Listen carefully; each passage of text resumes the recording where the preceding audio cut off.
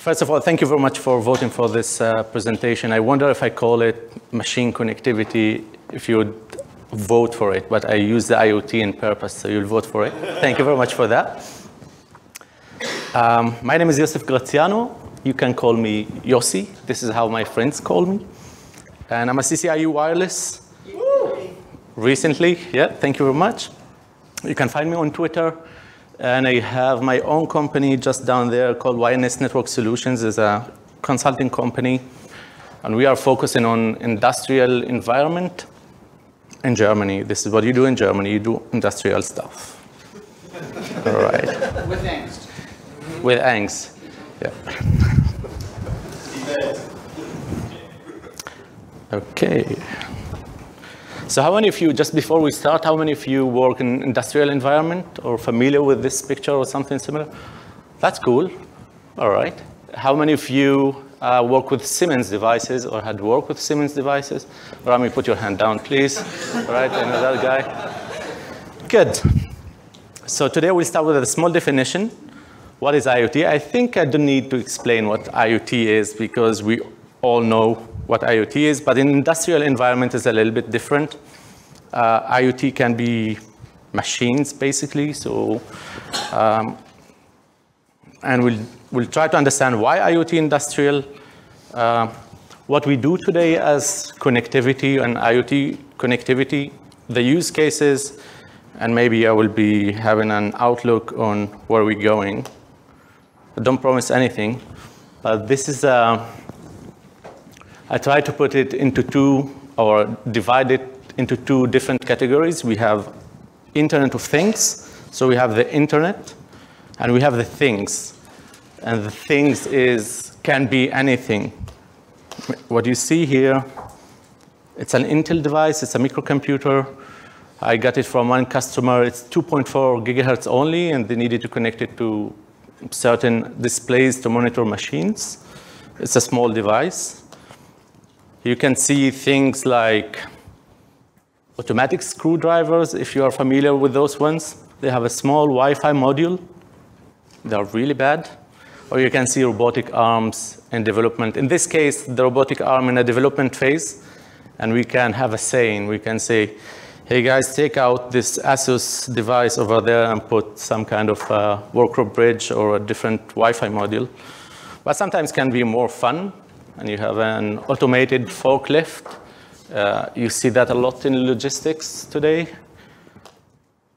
And you can have this 20 by 5 meters robot autonomously driving and need connectivity. All right. So IoT is not a new thing. So some of you have been doing this location tags over Wi-Fi. I think AeroScout, a few years ago, they used to do something like that. And this was, no one called it IoT back then. We called it connected devices or tags or whatever. We had humidity sensors, Wi-Fi humidity sensors, temperature sensors. And in the production, in the manufacturing facilities, they have also logistic handheld devices. They have a lot of monitors. So if you go to industrial environment, the automation is there. They do it on wire. They have machine-to-machine communication, and throws out. And they need to move to the Wi-Fi. Yeah, everyone wants to produce more because we demand more. Factories try to cut costs and to improve their efficiency. We see a lot of, we call it predictive and remote maintenance. So there's a lot of AI and analytics. I'm trying to avoid using buzzwords. I'm really sorry, but I have to use it. So there's a lot of AI and analytics happening on the information we gather from machines by monitoring the temperature of the machine and the cycle of the motors or other parameters. We can predict when the next maintenance cycle and plan it in advance. And also we need to reduce human-made errors. As we know in Wi-Fi, there's a lot of those. Okay, so it starts like a very good Wi-Fi design. You always start with good questions. You have to find the right questions to ask the customer, and based on the answers, we start analyzing what kind of categories or what kind of use cases for IoT devices. I would say the major category is location and tracking, and you guys who work in manufacturing facilities, correct me if I'm wrong, everyone wants to know where the tools are, where the machines are, because we hear from customers that they spend a lot of time looking for tools. You have this automated screw gun or screwdriver that you saw. They have 10 tools of those, and they are very expensive. So you need to move them from one to the other employee. And they spend a lot of hours, sometimes 10,000 hours or more every year just locating devices. And this is, at the end in manufacturing, this is a kind of cost a lot of money to send the people to do this localization stuff. They need to do monitoring on the tools and to manage the machines. Naturally, these machines are wired connected, but when you need to move them, they try to find a wireless solution. Asset inventory and management. And this is also in, we see a lot of screws and parts that they have RF tags, they have, they have a box and they need to know how many boxes like those we have at certain time. It's more inventory for manufacturing. And for sure, automation of work orders. So when I talk about automation of work orders, this is why I asked the Siemens guys, because it's already happening. We know that PLCs in the network are sending these automation work orders, and basically on the wired side of the network. We have optimization for the whole process. This is a funny story because I consult one of the customers and try to ask the questions, and they say they use a certain type of glue to connect two big parts together, and this has to be done in a certain time. And if you take 2 minutes more, the glue will heat up, and they can't put the parts together. I can't say what that is, but it's giant machines that they need to glue them together, and you have to do it in 2 minutes frame. So what's happening, they have a buffer where they put the glue and another buffer where they put the other part together. And if you have overloaded in that buffer, they need to take this machine, take it out, and redo the processing. For sure, we have a lot of reflection and a lot of interesting environments that you see in manufacturing. This is a pure metal bar. We try to do a Wi-Fi site survey in this case to provide sufficient coverage. You see a lot of reflections, and sometimes you can't expect, you see a coverage behavior that you can't expect it. In certain point, you have variation of RSSI, a high variation of RSSI due to reflection. So first of all, we need to understand and we need to take care of sufficient coverage for all our IoT devices. And we see 2.4 and sometimes B clients. Yes, it is back. I know someone was talking about 2.4 is hot for IoT devices. I agree, but I will show you later, there's other technologies we might need to start considering, because anyways, this frequency is overloaded, overcrowded. Roaming and latency. This is, it's not valid for all the IoT devices. So IoT is, it's a group of devices. If we talk about using some industrial protocols, something like Profinet over Wi-Fi, we need to take care of this roaming time and latency. And Andrew was talking about yesterday about roaming in voice roaming.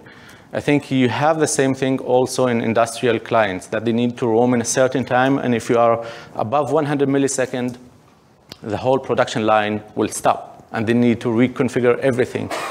So we think that voice is really important. Sometimes you have things that you never think about, because every time that they stop manufacturing, they lose money.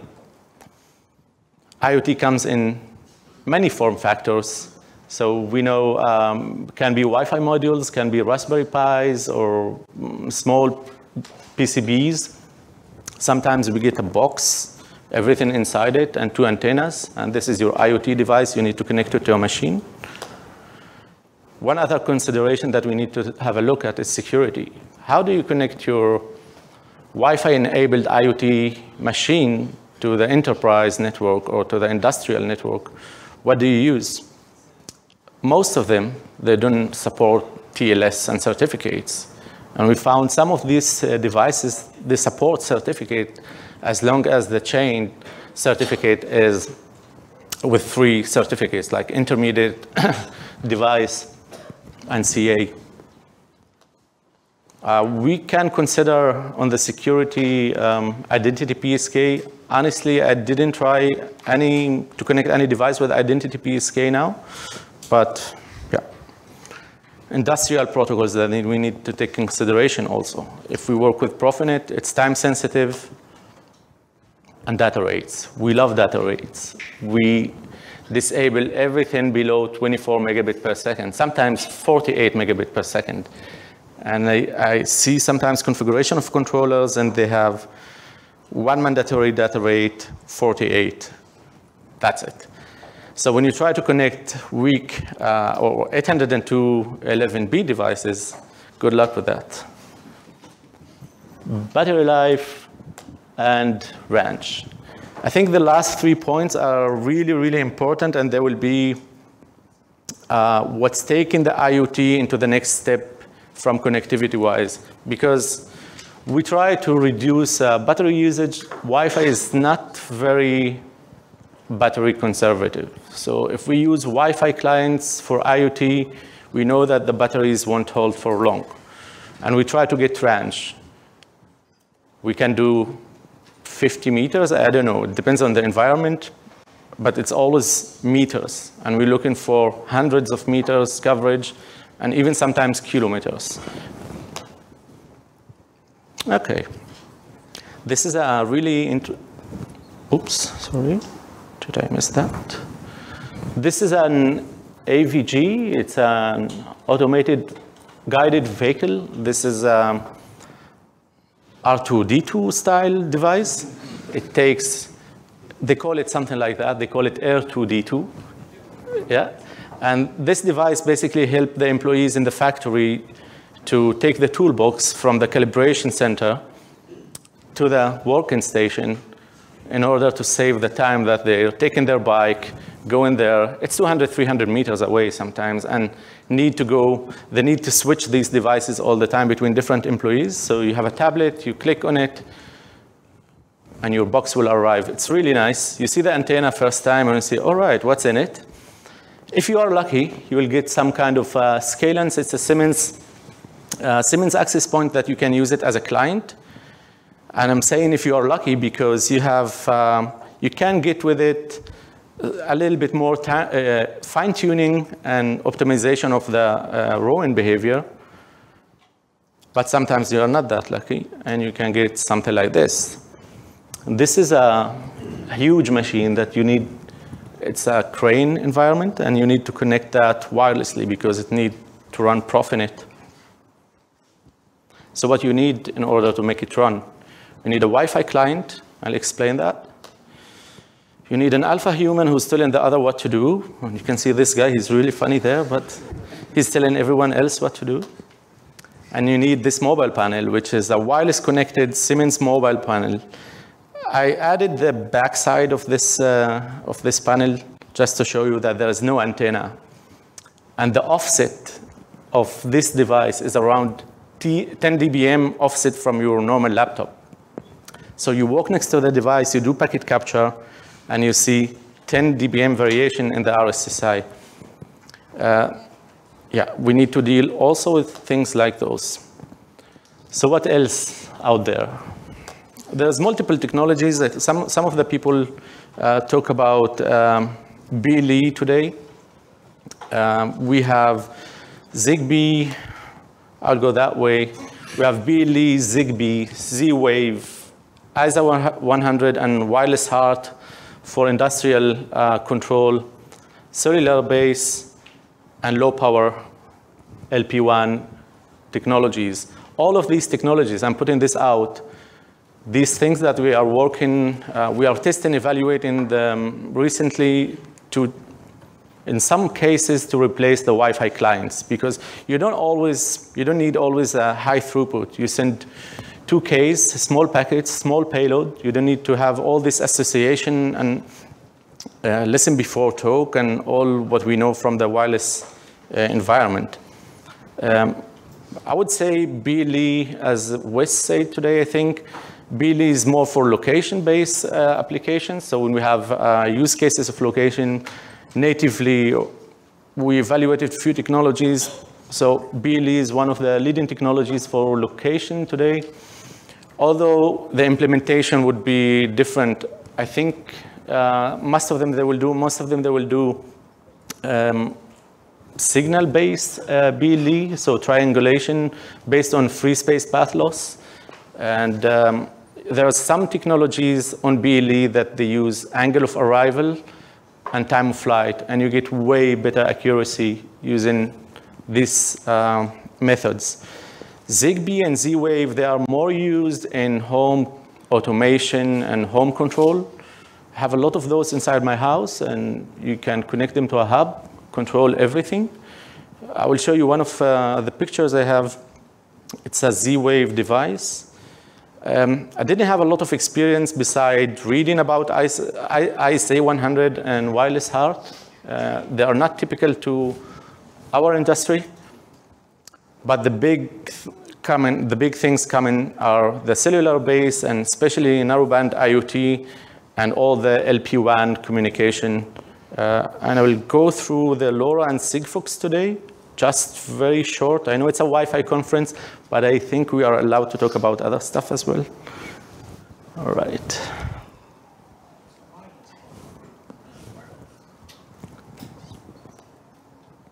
Right. So the LoRa is a low power wide area network. First of all, low power. We're talking about devices that can operate around 9 to 10 years with a small battery. You send thousands of devices out. You don't want to end up replacing these batteries all the time or sending people to do this job. So you need to rely on some kind of device that consumes minimum power and maximum range. And we have the network side, and the network side is the connectivity. In this case, we see that LoRa is defined as a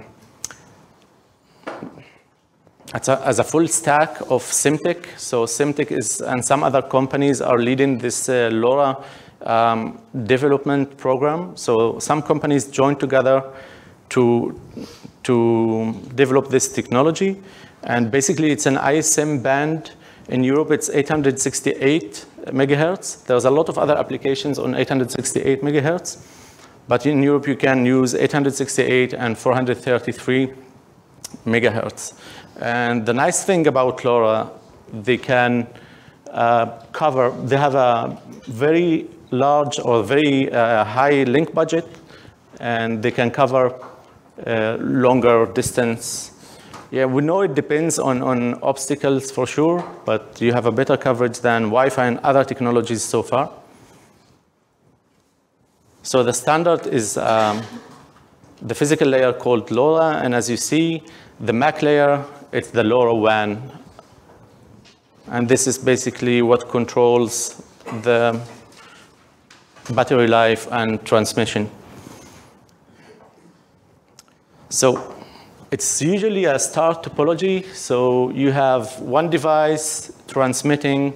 There's no association. In LoRa technology, there's no association. So the clients or the sensors are not associated to the gateways. So when the sensor sends a message, it can be picked up by few gateways.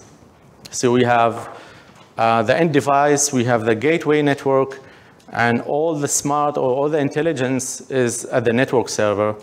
So everything will be calculated. If we apply some kind of location services for outdoor environment on LoRa, the calculation of the location will be in the network server.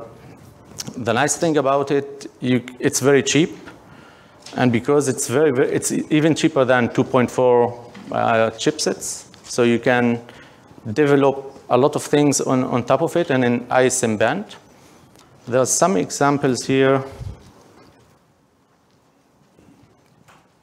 Yeah, just because of some NDAs, I really couldn't give a better resolution than that. Everything in development phase, so companies are trying to keep the cards very close to their chest, and this is what we have. Some example of the one right at the end over there. This is BLE beacons, and we arrange them on the floor based on the TX power. So we start with, I think, minus 20 dBm.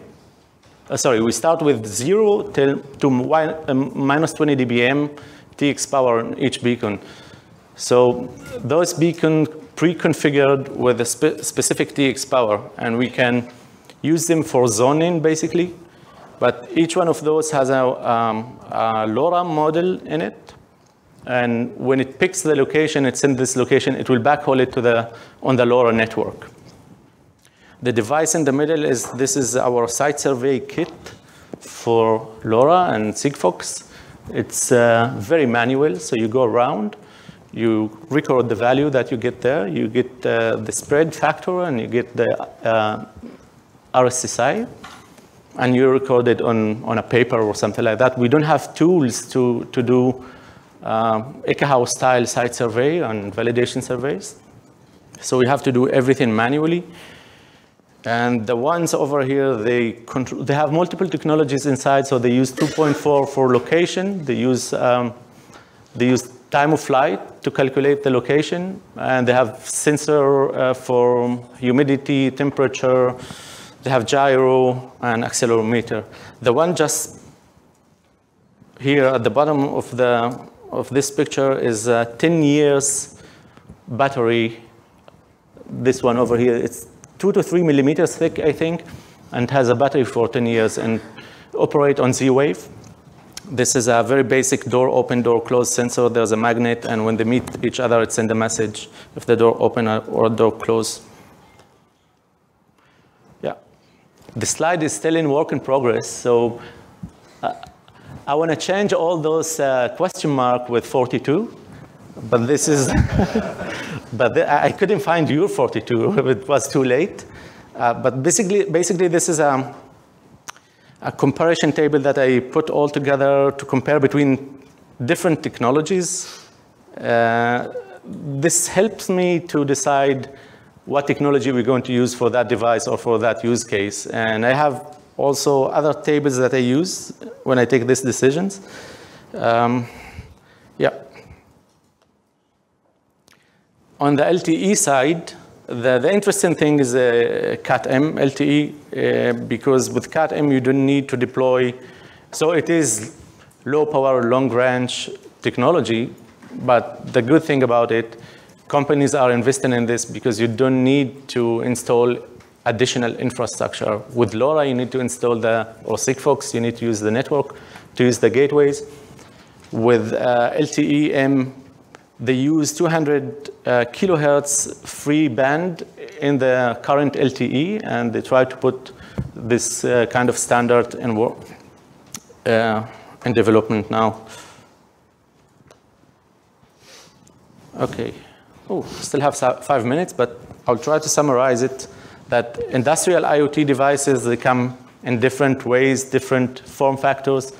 And as we see, they can be very small devices or big machines. We have a lot of special consideration to deploy IoT on Wi-Fi, but other IoT devices. But we know that from Wi-Fi, we need always to ask the right questions and to try to analyze the answers. Always we need to think about coexistence between clients when you have IoT 2.4. And we need also to keep our mind open on emerging technologies. I know we do all Wi-Fi, but as consultant, when we consult other customers, you are the Wi-Fi guy. Doesn't matter it's Wi-Fi. You need to consult for any wireless technology out there. So I get you to be familiar with some questions of those. And it's not always about throughput. When we send small messages, we don't need Wi-Fi for sending small messages. And the thing with voice, we have the same things with Siemens devices. For 142 bytes, I don't need to be associated to Wi-Fi. And if this breaks, everything will break and the factory will stop working. So it's not always about throughput. And again, there's no one technology that will give you the answers of all IoT devices. Forget about it. I'm trying to search technologies the last half year, and I couldn't find one technology, even for localization.